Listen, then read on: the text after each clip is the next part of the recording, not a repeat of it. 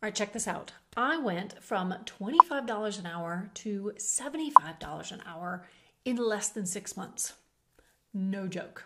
In this video, I'm going to share with you how I got my first hourly rate client and how I more than tripled my hourly rate in less than 6 months. So if you've seen my previous videos, you'll know that my first clients were a friend, a family member, and then someone that I found in a Facebook group. This third client that I found in a Facebook group needed a web developer because her current one was leaving. So I applied for the job and got on a call with her. I was actually asking for $25 an hour, but when we got on the phone, she asked if we could start at $20 just for the first month to see how it went. And as this was my first non-friend, non-family client, I said yes. And then after the first month, we did end up going up to $25 an hour. But here's the thing to know. Every new client that I got, I would raise my hourly rate by $5.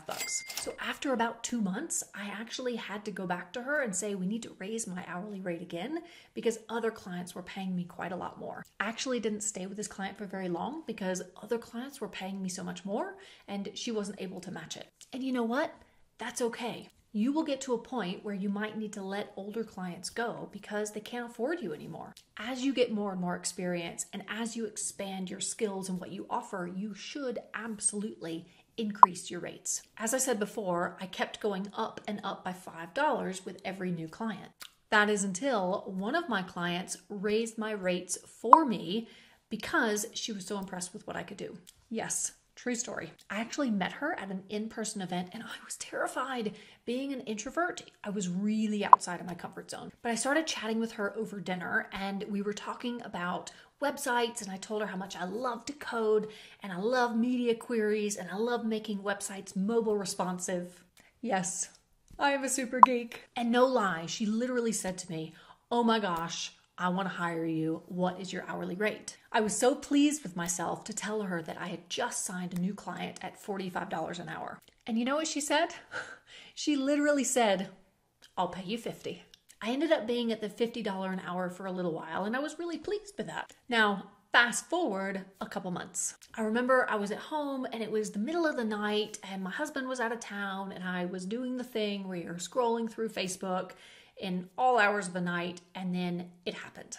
I saw someone post in a Facebook group saying she desperately needed WordPress help because her developer had ghosted her. So naturally, I reached out and said, I can help. We got on a call the next day, and I remember thinking to myself, I didn't actually need another client, so I thought, what the heck? I'll go for a higher rate and see what happens. If I got her as a client, awesome. If I didn't, no big deal. So I told her my hourly rate was $75 and she said yes.